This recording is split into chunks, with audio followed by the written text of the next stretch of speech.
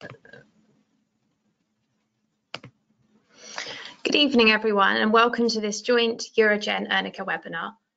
My name is Olivia Spivak, and I'm a project manager for ERNICA. Before I hand over to our speakers for today, I'd like to take this opportunity to tell you a bit more about the ERNs. So ERNs are European reference networks, and they're networks of hospitals and patient organisations from across Europe working together to support patients with rare and complex diseases, their families and healthcare professionals. This is done by pooling together expertise, knowledge and resources from across Europe. The ERNs were set up in 2017 by the European Commission, and each network is focused on a different rare and/or complex disease area. 2 ERNs have teamed up to set up this webinar today, and that's EUROGEN, the European Reference Network for Rare and Complex Urogenital Conditions, and ERNICA, which is the European Reference Network for Rare Inherited Congenital Anomalies. And it's titled Paediatric Pseudo Obstruction, or PIPO, Current Workup. The main presenter for today is Nikhil Thapar from Queensland Children's Hospital in Brisbane, but as it's around 2 AM for him at the moment in Australia, the webinar is pre-recorded and questions will be answered by Marc Benninga from Amsterdam University Medical Centre. So without further ado, I'd like to pass the floor back to Luz to begin the presentation. Hello, it's a real pleasure to be able to speak to you today, and I would like to thank the organisers of the ERN eUROGEN webinar series for the very kind invitation to speak. My name is Nikhil Thapar. I'm a paediatric gastroenterologist, currently based in the most western of the European states, otherwise known as Australia. I'm sorry I cannot be there in person, but it is a real pleasure and honor for me to be joined by my dear friend and colleague, Professor Marc Benninga. I'm sure he is known to all of you, one of the most eminent experts in pediatric motility disorders, and he will kindly take questions at the end of the presentation. We've been asked to talk on pediatric intestinal pseudo-obstruction. There are no conflicts of interest. Now, all of you will be familiar with the term chronic intestinal pseudo-obstruction. And this is defined by the failure of the gastrointestinal tract to propel its contents through an otherwise unobstructed lumen. In other words, signs and symptoms of a mechanical obstruction, but in the absence of an actual mechanical cause. So therefore, these conditions really relate to a failure of the neuromusculature to be able to propel the contents. And therefore, right at the outset, we are dealing with a very heterogeneous group of disorders because the enteric neuromusculature is made up of complex interactions between nerves, between muscles, between interstitial cells of Cajal. All of these are modulated. If you affect any of these, either primarily or through the modulating pathways, then you will end up with a severe motility disorder of the small intestine and this picture of chronic intestinal pseudo-obstruction. So therefore, when we look at the definition, the main criteria we use for the diagnosis of chronic intestinal pseudo-obstruction are 3 main ones traditionally. Firstly, symptoms and signs of intestinal obstruction. Secondly, the absence of an obvious mechanical cause. And thirdly, the presence of a dilated gut with air fluid levels. Now, these criteria are used in adult practice, so therefore the diagnosis of chronic intestinal pseudo-obstruction is very much based on these clinical criteria. However, is the picture in children the same as adults? Well, as I will go on to show you, we know that especially in the main age of presentation, in the first couple of months of life, that in children you may not actually have a dilated gut with air fluid levels. We also know that in children, as opposed to adults, the vast majority, of course, going to present within the first few months of life, and the etiopathogenesis is congenital predominantly, as opposed to acquired, which is the picture that we see within adults. So in adults, it may be secondary to things like malignancy, and the involvement of the gut occurs secondary to this, where in children it is primary involvement of the gut neuromusculature, and it occurs as a congenital cause. We also know that in children, the condition appears to be rapidly progressive, and therefore the use of parenteral nutrition, for example, is much higher. There is a considerable overlap with the other causes of feeding disorders, so therefore there needs to be a clear separation of pseudo-obstruction from other causes of feeding difficulties. We know that there may be an element of fabricated induced illness, and therefore one needs a definitive diagnosis. And really in pediatric practice, that has really meant that we use definitive diagnostic testing such as manometry, which is not really used within adult practice. So therefore, although traditionally we have considered that chronic intestinal pseudo-obstruction is really a spectrum across the ages, we now recognize that it is a very different entity in children as opposed to adults. Hence, in 2018, a consensus of experts within this field suggested that we no longer refer to chronic intestinal pseudo-obstruction in children. However, we call it a distinct entity, which we now refer to as pediatric intestinal pseudo-obstruction, or PIPO or PIPO.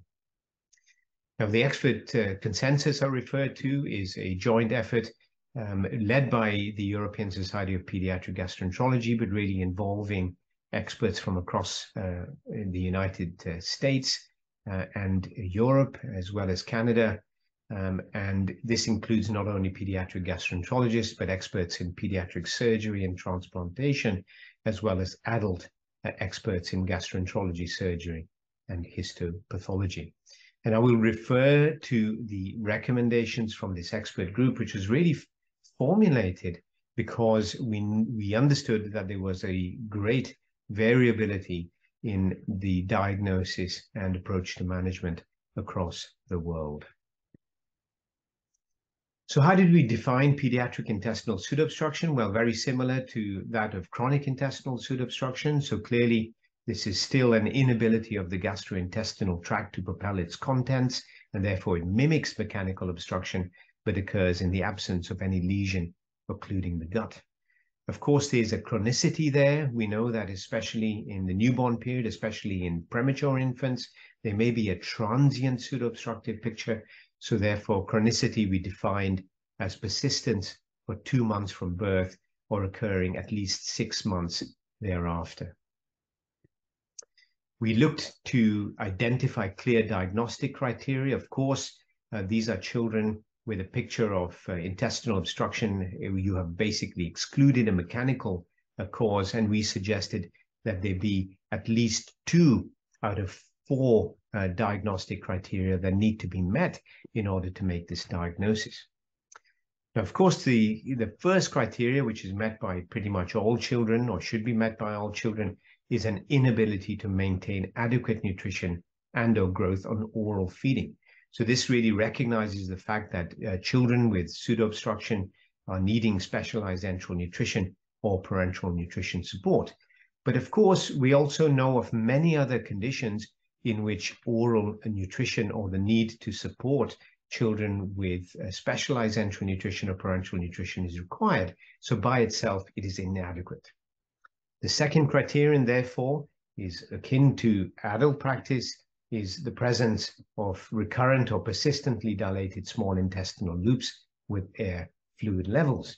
But again, as I will go on to see, this is not present in all children presenting with in early life.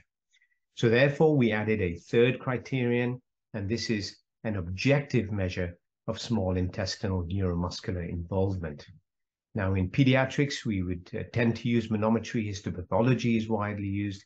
Transit studies are utilized for parts of the gastrointestinal tract, but still need to be validated. The final criterion we put on was that of a genetic, metabolic, or other abnormality which is known to be definitively associated with intestinal pseudo-obstruction. And what do I mean by that? Well, we know of particular genetic mutations or mitochondrial disorders that are associated with a picture of pediatric intestinal pseudo-obstruction. So therefore, we now recognize a large number of genes. I should say at the outset that still this would only be seen in a minority of conditions, maybe 10% or so of all children with intestinal pseudo-obstruction. And these include genes which affect the formation of the nervous system, the function and structure of the nervous system, as well as the muscles and interstitial cells of Cajal. More recently, there's been a lot of attention on the ACTG2 gene and also on filament A, and we recognize that within these genetic conditions that there is a great deal of variability. So of course, if we identify this with a clinical picture of intestinal pseudo-obstruction, this makes the diagnosis much more likely. We also recognize that you may have an inflammatory component. So in a small proportion of children on full thickness biopsies, we know that they may have an inflammatory component, and therefore the neuromusculature is involved secondary to this with damage or destruction of ganglia within the gut or the muscle layers, either through eosinophilic ganglionitis or through a more diffuse inflammatory process involving cells such as lymphocytes. There are a number of secondary causes. These, again, would form the minority of cases of pediatric intestinal pseudo-obstruction, but they would include rheumatological conditions, conditions affecting the musculature generally within the body, so the muscular dystrophies, pathologies affecting the enteric nervous system, the inherent nervous system of the gut, especially looking at post-viral inflammatory neuropathies. We, of course, recognize viruses such as cytomegalovirus and varicella-zoster virus that can present with damage and a picture of intestinal pseudo-obstruction. In adult practice, they have recognized other viruses such as the JC virus.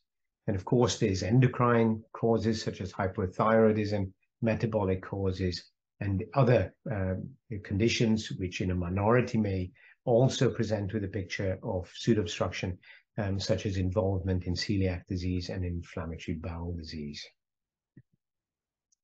How common is intestinal pseudo-obstruction? Well, it's extremely rare.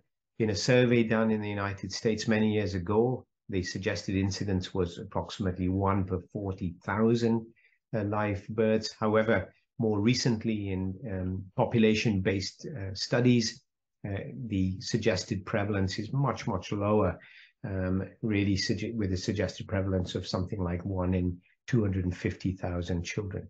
So we don't really know what the exact incidence is across the world and in Europe specifically, but we think it'll be something in the order of about 1 in 100,000 to 1 in 300,000. And it appears to have an equal sex incidence. In terms of clinical picture, the vast majority of children are going to present as congenital disorders. So therefore, in about 20%, you might get prenatal signs. This is largely through prenatal ultrasounds, which might show a dilated urinary tract or dilated gastrointestinal tract.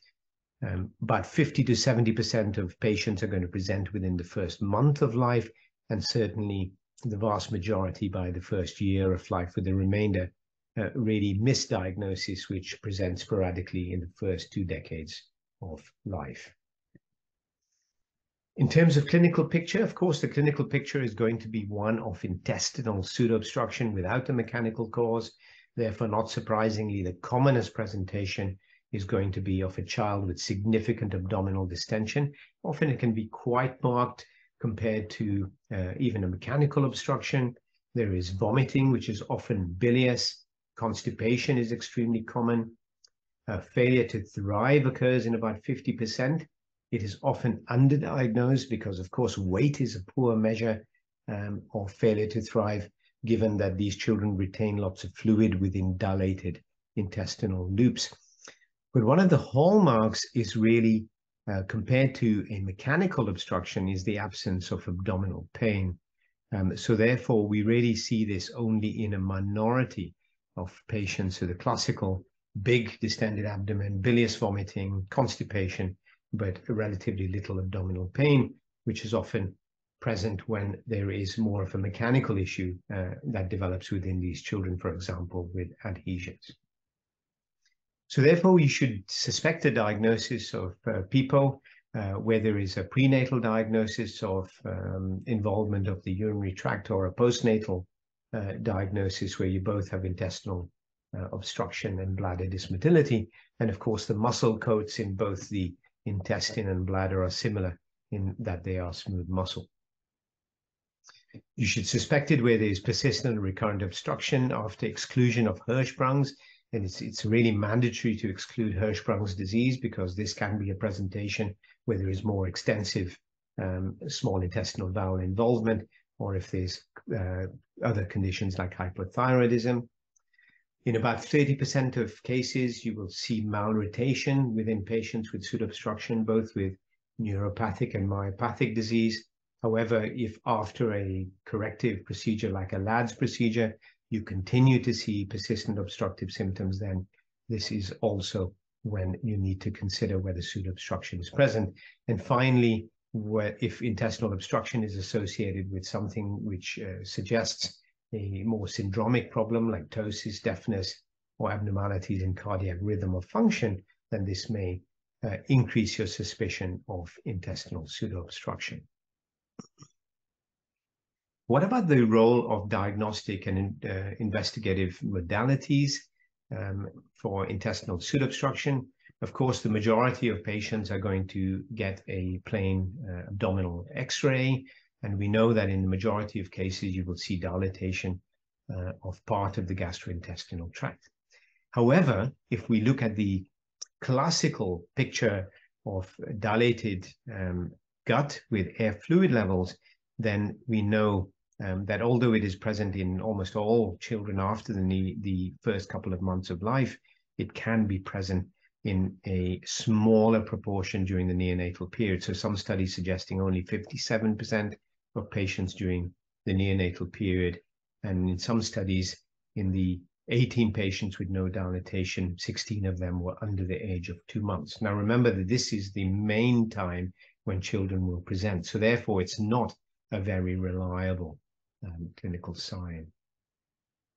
So therefore, we recommended that, of course, abdominal radiography should be routinely used in all patients suspected of pseudo-obstruction to identify these dilated small intestinal loops with air fluid levels.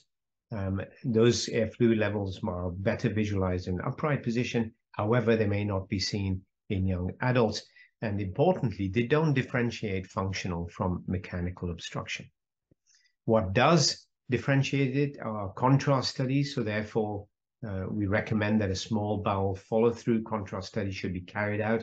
We recommend that this should be water-soluble in case of retention of the contrast agent, which can occur in a pseudo-obstruction, and that this is very useful to exclude an organic lesion, such as a gut occlusion or a malrotation. It also can be useful to assess the extent of intestinal dilatation, but it is not a marker of intestinal transit. So therefore, even in the worst pseudo-obstruction, the transit can be quite fast, and therefore it cannot be used to actually assess transit through the bowel.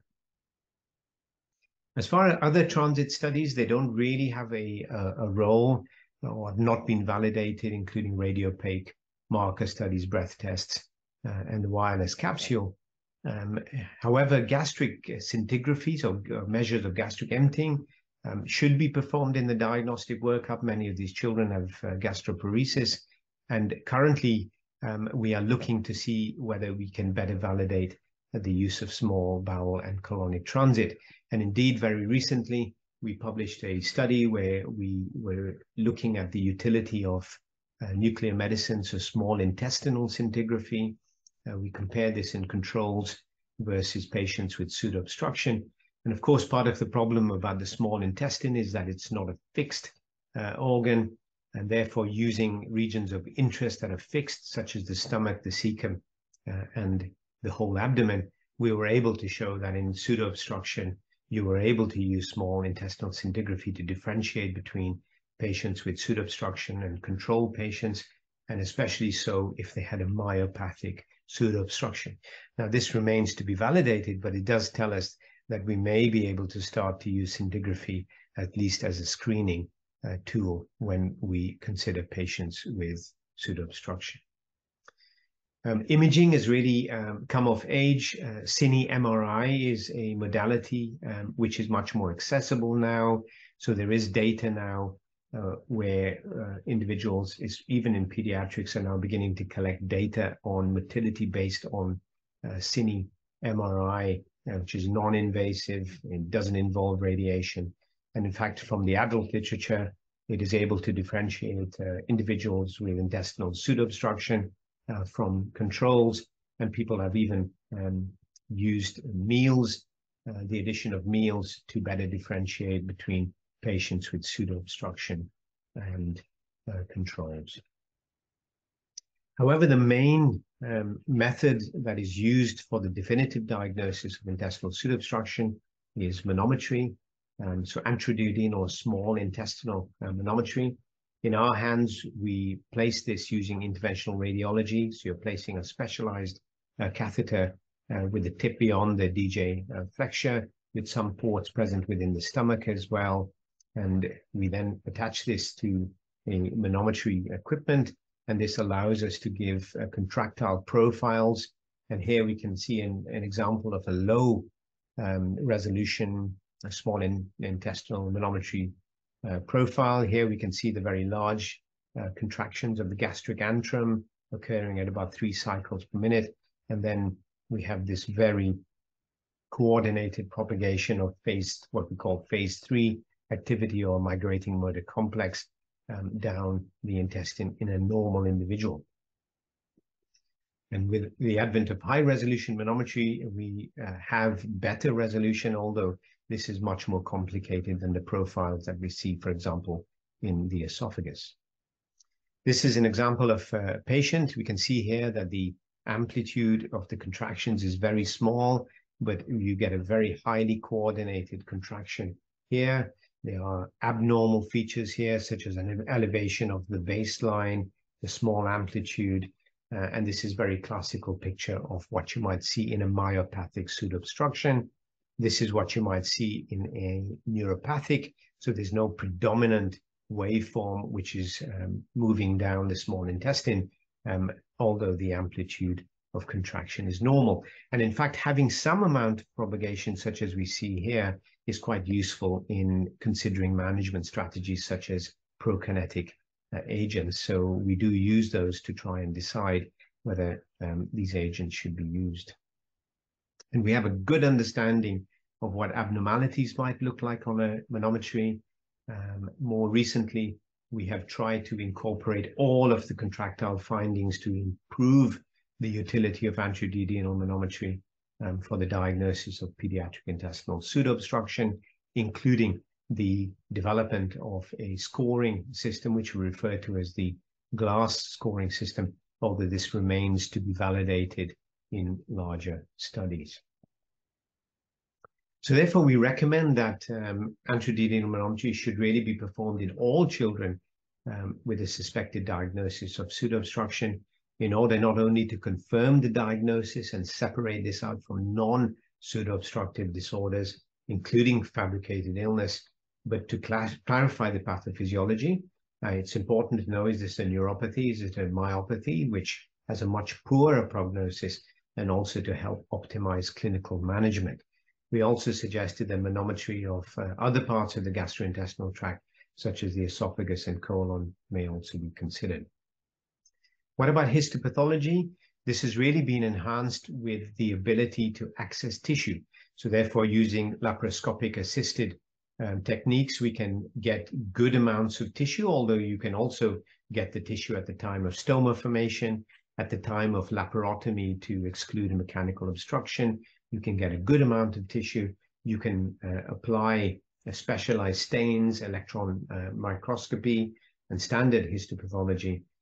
So for example, in this image here, you can see almost complete fibrous replacement of the muscle layers in a severe myopathic intestinal pseudo-obstruction. And in fact, there are now international guidelines on histological techniques that should be applied in cases where you are suspecting a significant motility disorder. Of course, the reality is that the expertise is very variable. So this is a study that looked across European and US pathology labs, showing there's very different approaches and variation in practice. The second challenge is that even in the best centers, many of the biopsies, and it could be even as high as 30 or 40% of the biopsies taken from individuals with pseudo-obstruction may actually be reported as normal and of unclear significance, and the correlation with manometry is not always clear, although in our enhanced interpretation of the anti-DDN manometry, we saw better correlation with histopathology. So it is not a perfect technique. So we do recommend that full thickness tissue should be taken for histopathology, either when a stoma is being formed or when you are excluding a mechanical obstruction. The histopathological analysis should be performed in a reference center which has the expertise to look at a full neuromuscular series and stains. And then it's really mandatory to exclude Hirschsprung's disease because we have seen cases of pseudo-obstruction which are really where you have more extensive intestinal involvement of Hirschsprung's disease. So an rectal biopsy is mandatory, or an anorectal manometry in older children. So therefore, the diagnostic algorithm really says that if you see signs and symptoms of an intestinal obstruction, you initially exclude a mechanical cause. If that's been excluded, this is a possible pseudo-obstruction. It may be supported by the clinical picture. And if it is, then you refer to a center which is able to carry out the proper diagnostic evaluation. I note there was a recent paper looking at the availability on different techniques across Europe, and we certainly across most of the centers, many of the techniques are available. However, things like manometry still need to be made more available, or need to be, or referrals need to go to reference centers in order to make a definitive diagnosis of pseudo-obstruction. So this is very much a work in progress.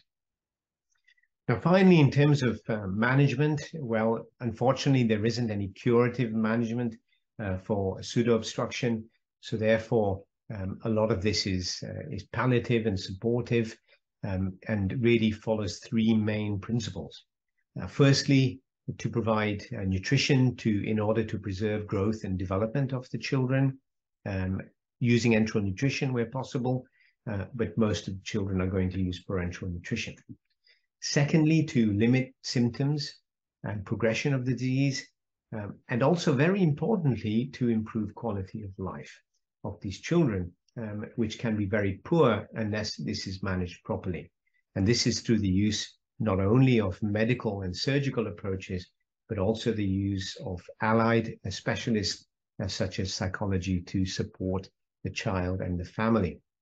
And finally, and very importantly, because this is a major cause of morbidity and mortality, is the prevention of complications.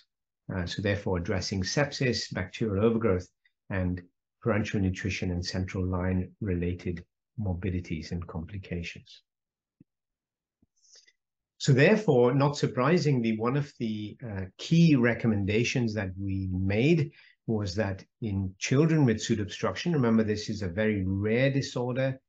Within the United Kingdom, for example, we were only expecting to see about 12 new diagnoses of pseudo-obstruction each year, is that these children really should be managed by a hospital team, a dedicated hospital team, which is made up of multiple disciplines working together and working in partnership as well with community services, that this team should have a thorough knowledge of the condition and all of the available tools and requirements for the diagnosis and management, because certainly in children with pseudo-obstruction, we're really looking to utilize on a personal level a range of different management strategies, and that is critically important.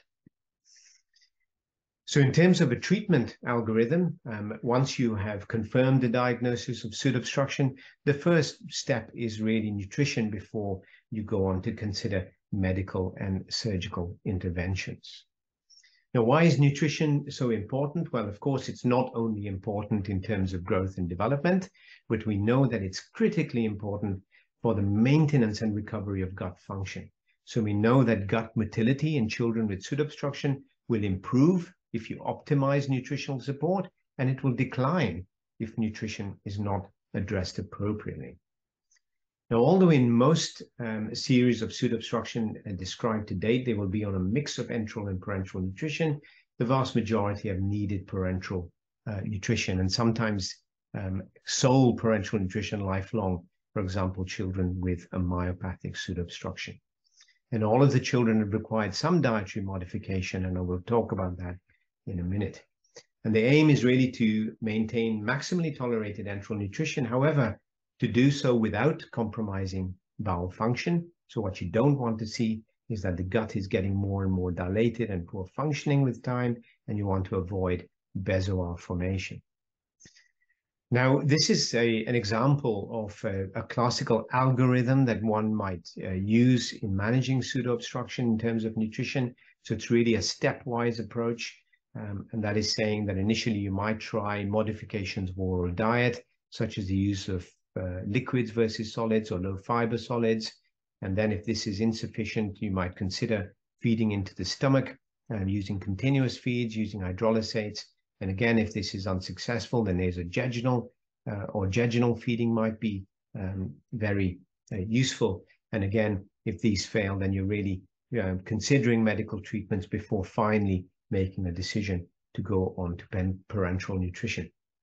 And this is a paper that we very recently published, again, looking at a strategy for nutritional support, really based on what your findings are in terms of angiodenal manometry and gastric emptying, and that if you have evidence of compromise of the small intestine, then you might start again with a liquid diet, low in fat, with low fermentable carbohydrates, so whey-based formula.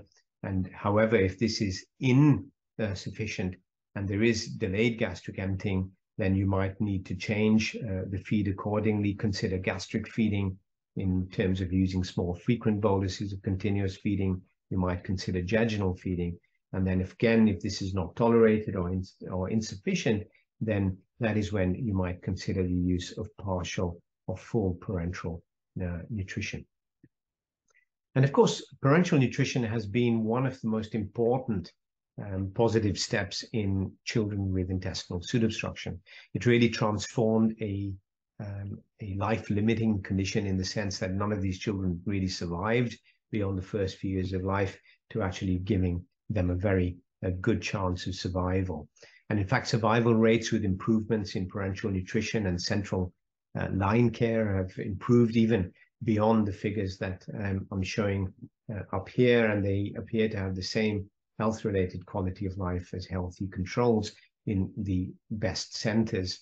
However, there are significant risk of complications, especially related to the use of parenteral nutrition and central lines, and especially if children have been diagnosed at a very young age, have short bowel, and have myopathic disease. Now, what about pharmacotherapy? Well, unfortunately, sadly, drug treatments have not proven to be that successful in children with pediatric intestinal pseudo-obstruction. And really, the therapeutic role of drugs is mainly limited to prokinetics. I'll talk about that in a second. Suppression of bacterial overgrowth, which is almost universal within these children, and the control of intestinal inflammation where it is present. Now, in terms of pharmacotherapy, of course, if you're dealing with a severe myopathic pseudo-obstruction, such as I showed you earlier, where almost all of the muscle has been completely, which is completely abnormal, then the likelihood you are going to get success with an agent to improve the motility within the bowel, it's unlikely. There are agents, however, which have been used in patients, especially with neuropathic pseudo-obstruction. These include antibiotics with prokinetic properties, such as amoxicillin with clavulanate, azithromycin. Both of these have motility properties within the stomach and the small intestine. Serotonin agents like cisapride were highly successful before they were withdrawn from the market. more recently, there's been some amount of success that has been reported, especially in adults with pseudo-obstruction. But the mainstay has been agents such as octreotide. So in this study from the United States up at the top, they found success with the use of octreotide together with macrolides such as erythromycin in advancing enteral feeds in children with intestinal pseudo-obstruction.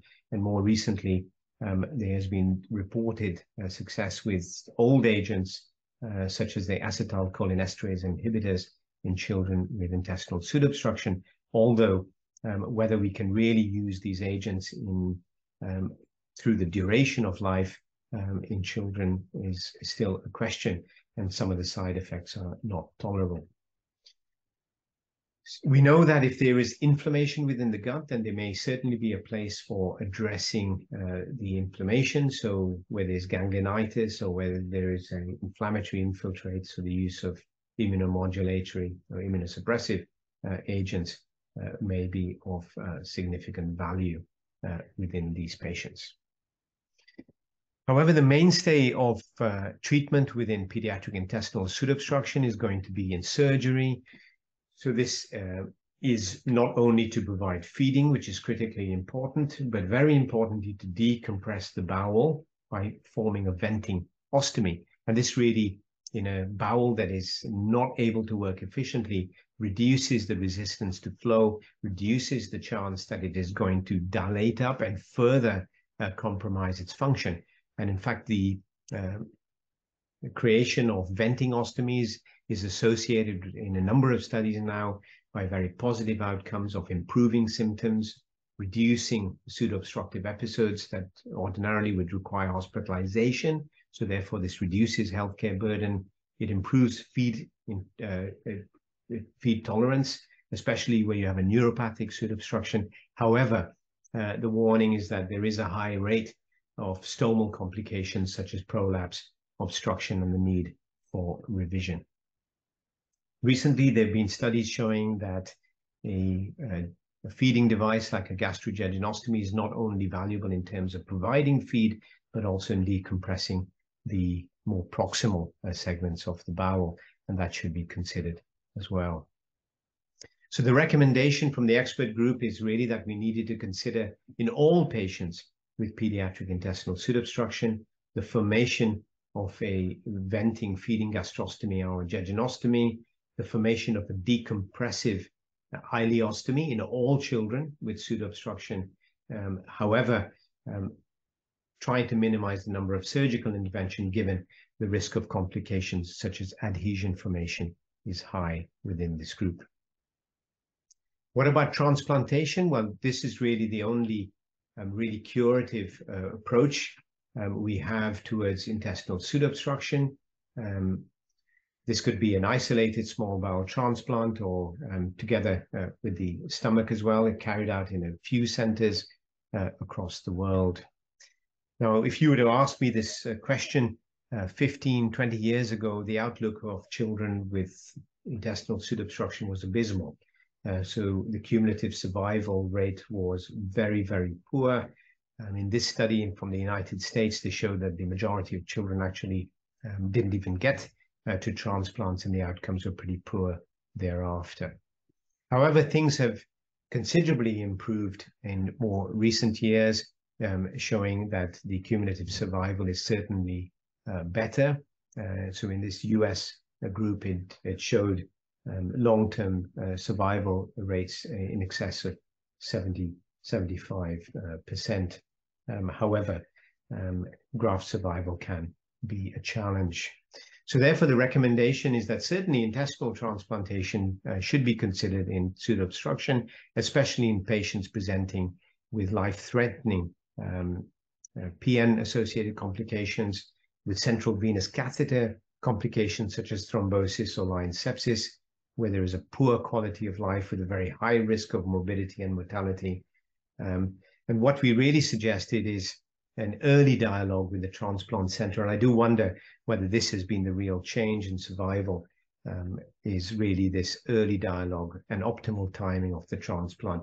Although the use of parenteral nutrition is really now almost paralleled the success of transplantation.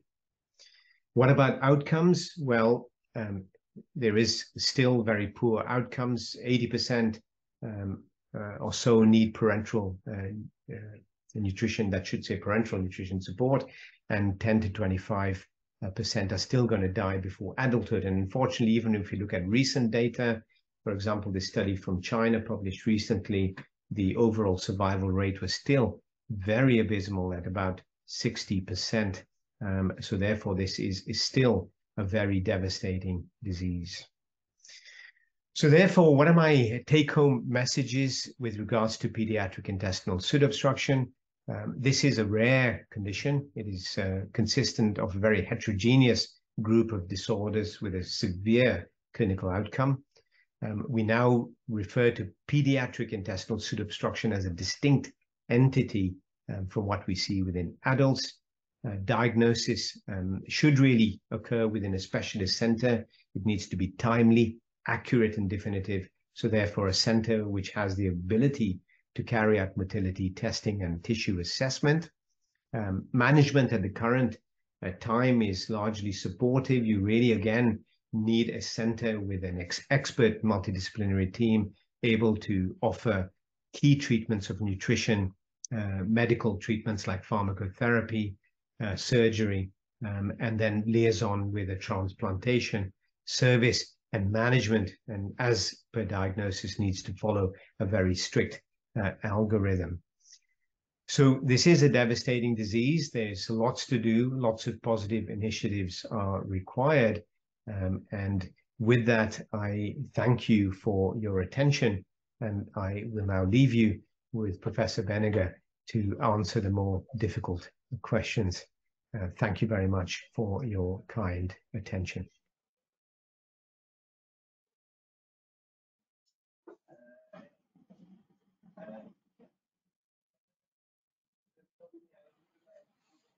Thank you very much. Marc, did you receive the questions? No, I didn't. Okay, then because I sent them to you, but then I will read them out loud. It's no problem.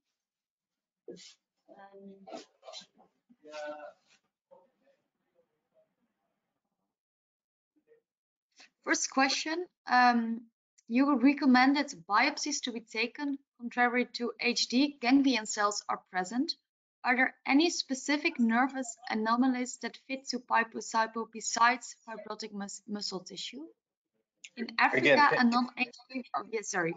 That was the first part. Go on. No, I couldn't. Can you please repeat the question? Yes. Are there any specific nervous anomalies that fit to PIPO besides fibrotic muscle tissue? Well, I always think it's a very difficult question because it depends on to which laboratory you send your biopsies. Like Great Ormond Street, they have special stainings to look for specific fibers, specific nerve fibers, specific cells like the interstitial cells of Cajal. And other laboratories don't have these expertise. And well, to be honest, we have sent many biopsies to, for instance, Great Ormond Street, but in the past to Belgium, and we hardly found any abnormalities in these specific biopsies. So I find it very difficult to, well, in another way, answer this question. So we ask for abnormalities in whatever kind, which might be associated with pseudo-obstruction, but it's sometimes really difficult to find them. Okay, yeah, thank you. We got another question from Niklas Nyström, and he says the prevalence studies were performed before the 2018 PIPO criteria were made. The 2018 criteria could be considered more including. Do you agree that the prevalence numbers may actually be higher using the new criteria? Another very difficult question, because I really can't say that. Because there are differences between adults and children, we thought it would be helpful to make these criteria. like Nikhil already said, we do still think it's a very rare disorder, and by just changing the name of the entity, well, I doubt if it's more common. But you know, it's very difficult to perform these studies, and Nikhil in the past tried to collaborate with many centers in Europe to not only look at prevalence but also collect biopsies to see if we could find abnormalities in the nerves of or in the muscles of these children. And again, I think these studies are needed to indeed show if you are right, if pseudo-obstruction is a little bit more common than the prevalence data from Japan and the United States. Yeah, thank you. Another very long question. You mentioned abdominal pain is not often a presenting symptom. Do we see quite a lot of PIPO patients who have a lot of complaints such as discomfort and nausea? At the moment, we have a girl at the ward who has unknown progressive neurological disease, which has with episodes of severe abdominal pain without abdominal distension or increased stomach venting. Would you think this might be caused by PIPO, or is this very unlikely? Okay, this is also a difficult question to answer because I really need to see the total clinical picture. As Nikhil discussed during his presentation, you need some criteria to really define it as a PIPO, of which distended bowel loops are, in our opinion, the most important symptoms, both during your clinical workup, but also looking at the abdominal X-rays, for instance. Because in this presentation he mentioned that abdominal pain is not that common. You know, it really differs. In our own hands we did see children with abdominal pain, and of course you can imagine if you have distended bowel loops that sometimes you have nausea as well. But for this particular case, well, it's too difficult for me to now diagnose it as a pseudo-obstruction. But again, please look at the criteria to define it as a pseudo-obstruction, and then it might fit. Thank you. We have another question from Vicky Wong. What's the role of ileostomy, and what kind of ileostomy is commonly created in PIPO? Well, I don't know how to answer the question what type of ileostomy, because I'm not a surgeon. I didn't know that there were differences in performing a ileostomy, but it might be that one of the surgeons who hopefully are listening can answer this question better than I can. Well, the ileostomy has, to my opinion, two very important reasons to make. One is it makes it more likely to vent the air, which is one of the main problems of pseudo-obstructions. That's one. Another thing is that in our hands, those children who do have abdominal pain might be helped by not using the colon. So in those cases, an ileostomy is also very helpful. But it's so the main is to try to get rid of the excessive air, and also in some cases it will improve abdominal pain. But again, the question about the different ileostomies, I'm not able to answer that question. Well, there's another question.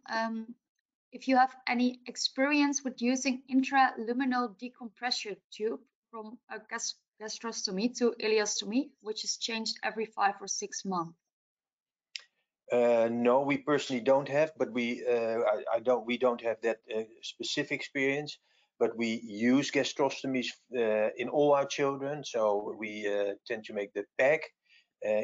Most of the children have an ileostomy, And I think in a rather big percentage of our population in the Netherlands, we performed a colectomy because we saw that they had less pain after the colectomy. And if you look at the American data from Columbus, Ohio, they in many patients with PIPO, they indeed also removed the colon. Having said that, in September this year, there will be the World Congress of Motility Disorders in Columbus, Ohio, which is a very nice conference for 2 or 3 days, and all these motilities or disorders will be discussed and highlighted during the session in Columbus, Ohio. I think it's from September 6th till September 9th or so. Well, regarding the surgical question, we got Oliver Munster who responded to that. He says, Okay. as a surgeon, I would avoid a loop ileostomy because they can prolapse proximally and distally. I would do an end ileostomy with a separate mucus fistula. So thank you, Oliver. And he also asked a question. As a surgeon, we often get confronted to place stomas. As was said, these rarely solve the problem and are associated with a lot of morbidity. Are there any comparative studies that show there's a really benefit of getting a stoma? No, there's not. And I fully agree that many of these stomas give many problems. So that's in our hands exactly the same. We have experienced pediatric surgeons who perform stomas for children with IBD, inflammatory bowel disease, but also for functional constipation, and indeed in the children with pseudo obstruction. But well, if I quote our data correctly, I think between 80 and 90% of the children indeed have stoma problems. So, but again, there are many problems with children with pseudo obstruction. Although there is a high morbidity, most patients and parents are satisfied with having this stoma. But I fully agree that there are many problems with the stomas. Okay, well, Marc, thank you very much for your answers. If anyone has any more questions, please just send them to me and I will pass them forward via email. And for now, I would like, of course, Nikhil, and I would like to thank Marc for the answering the questions. And thank you at home all for joining us tonight. The webinar has been recorded and will be available on both our GoToWebinar platform and the YouTube channel. And the links will be sent tomorrow. Finally, all of you who have attended today will receive a survey immediately after the session, and we would be very grateful if you could spend a few minutes filling it in to help us improve further sessions. And for now, I would like to wish you all a very good night. Thank you for attending. Bye-bye. Bye.